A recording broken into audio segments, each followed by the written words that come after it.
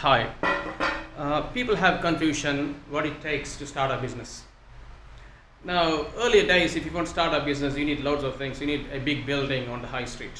You have to have lots of money, too many employees, warehousing, supply chain management, vehicles, and so on. That is too heavy, and it is too heavy to start the business, very difficult, and it is very, very difficult to operate the business. But if you take today's business context, it is about starting a car. It's like starting a car. Start your car if you like it. If you don't want the car, you just switch it off.